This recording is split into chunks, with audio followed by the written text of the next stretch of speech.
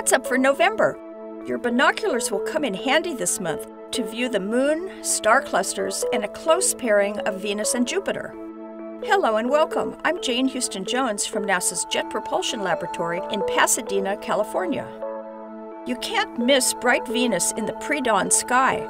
This month, Venus pairs up with Jupiter on the morning of November 13th, as they did in 2015 and 2016, when the two planets appeared a little closer than this year.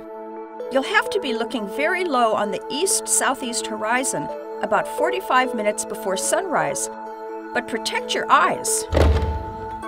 Don't aim your binoculars directly at the sun, and don't look at the approaching sunrise with your unaided eyes or telescopes.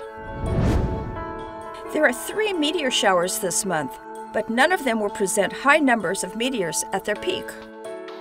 The Leonids peak on a moonless November 17th.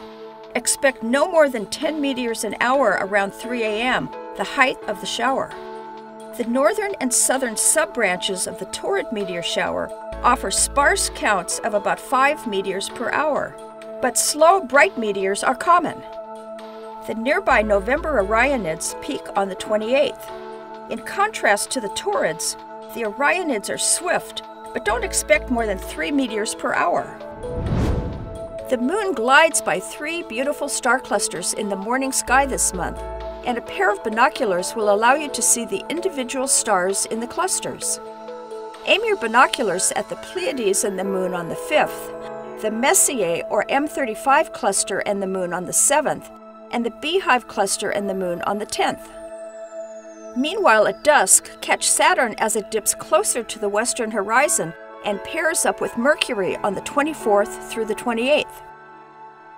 Comet C 2017-01, discovered only in July by the All-Sky Automated Survey for Supernovae, came close to the Sun in October and should still be a binocular-friendly magnitude 7 or 8 greenish object in November.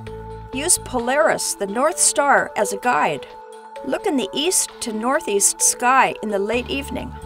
You can find out about all of NASA's missions at www.nasa.gov. That's all for this month. I'm Jane Houston Jones.